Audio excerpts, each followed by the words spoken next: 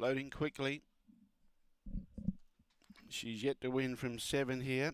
Maybe this is it. Punters think this is it for Corborn Snow. She's yet to win from 7. Goes at the 388. She'll need to lead to win. Set. Away. She began only fair. She needs to master. She's pushing through. She's got the lead. She's got the lead by 2 lengths now. Stitch and Panda's getting up on the inside. Racing on its outside and bumping with it was Abby's Banjo. She's got away Corborn Snow. It looks her go here. Oakvale Warrior and Sky Wesley at the tail, but Corborn Snow won it at the start and she finally wins at 388 here and she does it nicely. She wins by 4.5 lengths. Second was Oakvale Warrior, Abby's Banjo.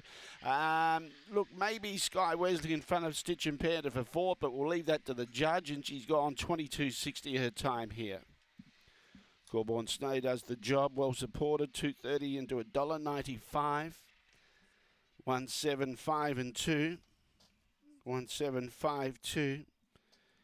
She didn't ping exactly from the lids, but she used the inside really well, pushed through to take the lead.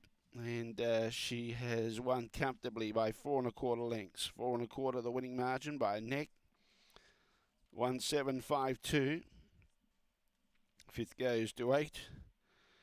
22.60 was the time. She has run quicker than that here before in being placed. 7.11 was the early split, then 10.03. And the run home was 12.57. Well supported. They launched into a fixed odds, 230 into $1.95, and they were spot on. She jumped well as expected, was able to kick through. Well, put it this way, I've seen her probably jump quicker than that. But after saying that, she has gone a PB early split of 10.03.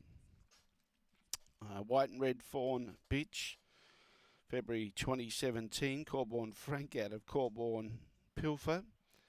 Raced by the Love Story Syndicate, managed by T. Rasmussen and Tara Rasmussen, the winning trainer.